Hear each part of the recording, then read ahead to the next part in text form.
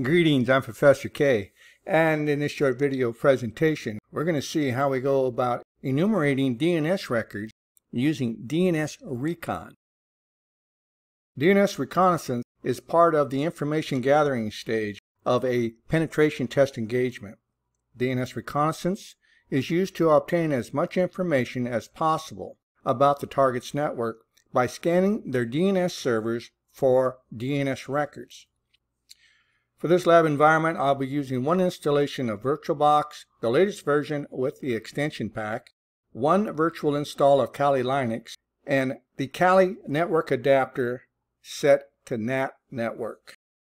So let's go ahead and take a look at our virtual adapter and ensure that it is set correctly. So I'm up in devices, I went to network, I'm up inside of network settings, and you'll see that my network adapter is set to NAT network. As always, I like to create a working directory so that I can have everything located in one location. To do this, I've just right-clicked on my desktop. From the context menu, I select Create Folder, and I name that folder DNSRecon. Here you can see the DNSRecon folder.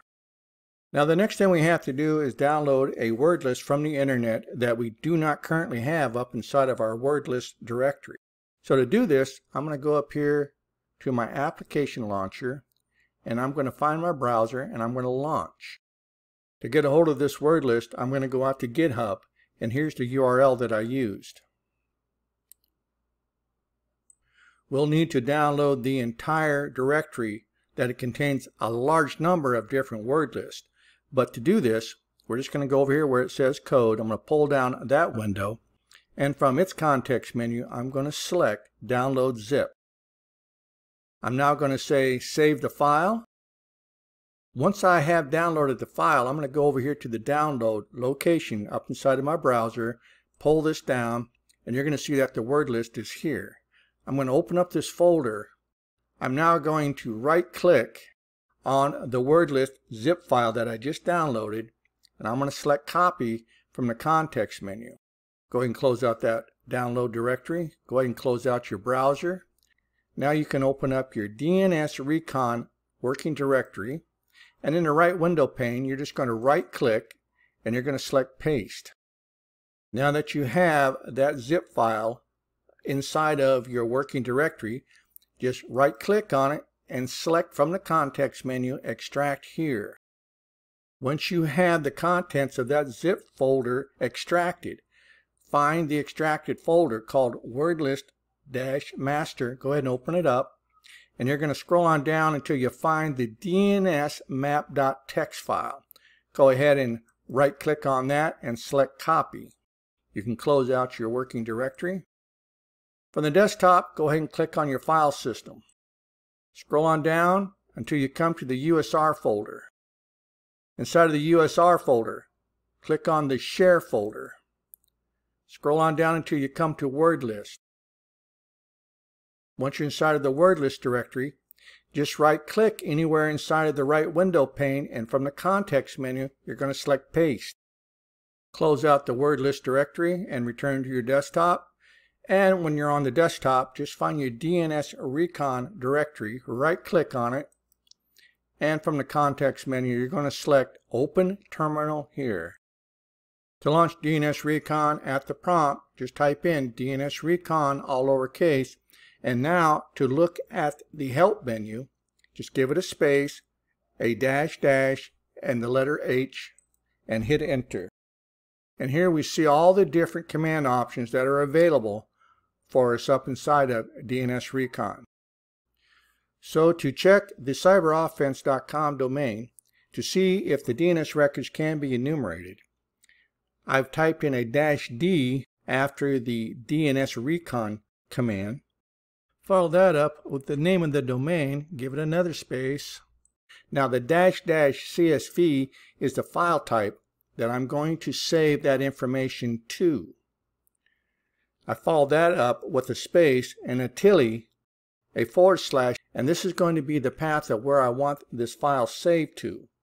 So I want the file saved to my DNSRecon folder up on my desktop, and I want it saved as cyber.csv. Let's go ahead and hit enter. So as you can see by the output, we are performing a general enumeration of the domain cyberoffense.com, and DNSSEC or DNS security is not configured for this domain. And the last thing that it tells us is that it saved the records that it enumerated from the DNS server to a CSV file located up inside of my DNSRecon working directory called cyber.csv. And so if I do an ls, since we're up inside of that working directory, you can see that there is a file called cyber.csv. Now I can also cat out the results of that particular file so that we can see the contents. And here you can see the DNS records we just pulled down by enumerating the DNS server for cyberoffense.com. You can save the records that you have enumerated in a number of different formats to include XML, text file. You can save them as a database. There are a number of different ways that you can save this information using DNSRecon. Let's go ahead and clear my screen. So using the word list that we downloaded from GitHub, we're now going to perform a brute force attack on that DNS server, and we're going to look for all the different types of DNS records that the word list can associate with up on that DNS server. So at my prompt, I've typed in DNSRecon space dash, this time we got a capital letter D. Give it a space / this is the location where that DNSMap.txt word list is located. Give it a space, a -T, which stands for type, followed by BRT, which stands for brute force attack. Space dash small letter D, followed by the name of the domain. Again, we give it a space, and we're going to save the results of this to my working directory DNSRecon. So the problem with this attack is that it's going to take at least 10 minutes for that word list to be gotten through, and all of the DNS records that are associated with the words in the word list have been identified, and those records have been pulled down. So do be patient when performing a brute force attack using DNSRecon. The following command allows us to conduct a whois search for any DNS records of IP addresses that are currently available for this domain. So we're going to look at nmap.org, and that's the -D. Give that a space, the -W. That is telling this command that it's going to use whois to conduct a reverse lookup, followed by a space, and of course again that -- the name of the file type we want the record saved to, and again followed by the location of our working directory and the name of the file. So let's go ahead and run this command, see what we get. And we can see the results from using this command as well. We performed a general enumeration of the domain nmap.org, and it says that it is resolving to 45.33.49.119, and it says all queries will resolve to this address. And then it starts performing the whois lookup against the records that it did find. And it says the following IP ranges were found, and then it tells you the IP addresses and their ranges that it can look at. But you have to tell it what range you want to look for reverse lookup. Now, these are numbered over here as 0 to 3. Just go ahead and type in whatever you want. I went ahead and put in none so that I can move on before I run out of time here. And again, you can see that it's saving the CSV file to our working directory. This next command is going to allow us to decipher the company's network. Performing a working zone transfer is a great way to discover the organization's network. So at the prompt, I've typed in DNSRecon space dash small letter D, followed by the name of the domain. Give it a space -A, which stands for working zone transfer. Give it a space, again followed by the file type. Give it a space and the path to our working directory and the name of the file. Go ahead and hit enter. Most zone transfers are not going to work because of the security settings that are in place on most DNS servers today. But you can pull down some information. We don't get a lot of information from this, but you can see that it was worth a shot. This next command is going to allow us to attempt to do a DNSSEC zone walk.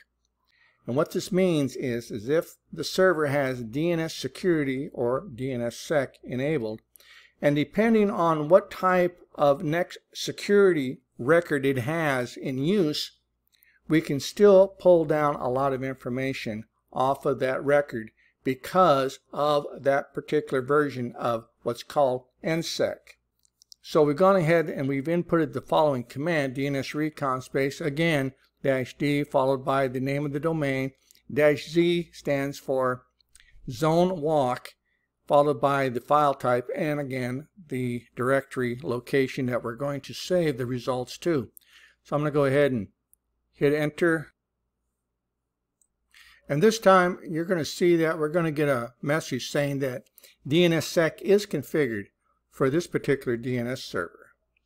And we pull up the hash for the keys that DNSSEC is actually using. And we also see that it's using NSEC, which stands for the next security record. But it is an older version and it has issues with actually being flawed. So it's allowing us to actually go ahead and pull down information even though the server is configured for DNSSEC.